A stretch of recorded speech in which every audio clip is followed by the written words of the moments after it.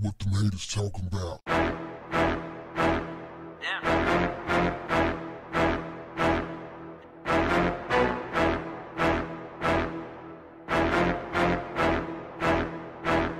What's up, family?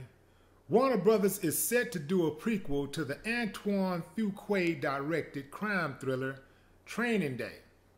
Newcomer Nick Yarbrough has been commissioned to pen the film, which is said to be set a decade before the 2001 original that was written by David Ayer.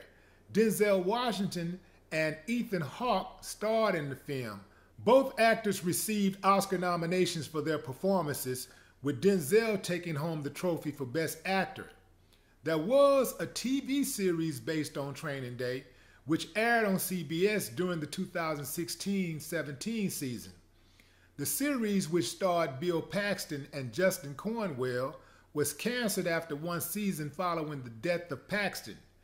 It was set 15 years after the events in the movie and featured new characters.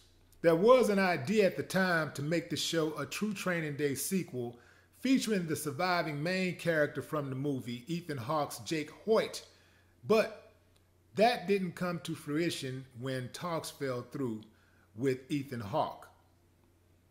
Off the rip, family, I can't even see this movie happening without Denzel Washington. They need to figure out some kind of way to bring that back around. Maybe Denzel goes back in time or something. I don't know.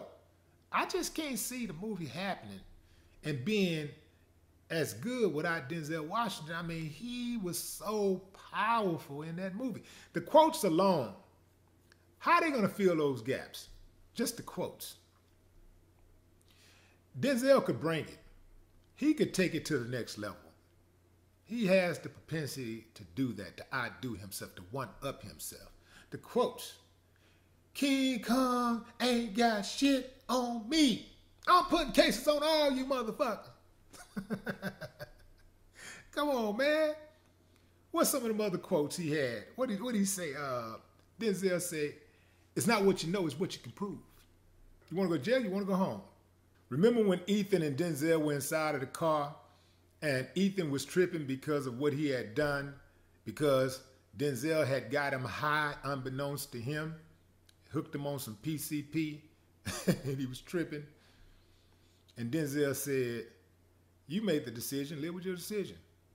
Ain't like I put a gun in your head, but that Denzel was cold, boy, ruthless. Ethan had one great quote in the movie, to me. Can't really count the quote where he used Denzel's words against him when he was collecting the evidence, and Denzel was trying to hold on to the evidence. He said, that's my evidence. He said, you want to go to jail, you want to go home. Can't really use that. It was good at that moment, but you don't get a lot of credit for using somebody's words against them. That's like somebody telling me no more talk, trying to stick it to me, it ain't gonna work. But I would say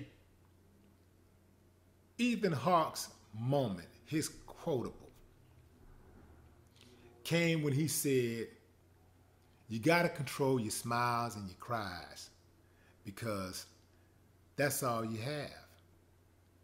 And nobody can take that away from you. That was on the money right there. I love that quote.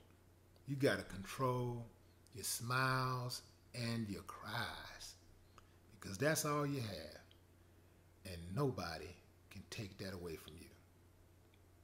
Yeah, I like that. But at the end of the day, family,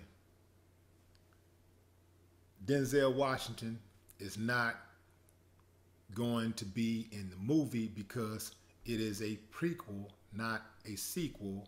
And besides that, how do they make him come back from the dead? I mean, he took a whole bunch of shots. I mean, he'd have to be Superman. I mean, he died at the end of the movie, but they've made people who supposedly died at the end of the movie come back before. But that was a whole lot of damn shots. I mean, he would have had to, he didn't take any shots to the head, so I mean, it's the movies. They can make it happen if they really, really wanted it to.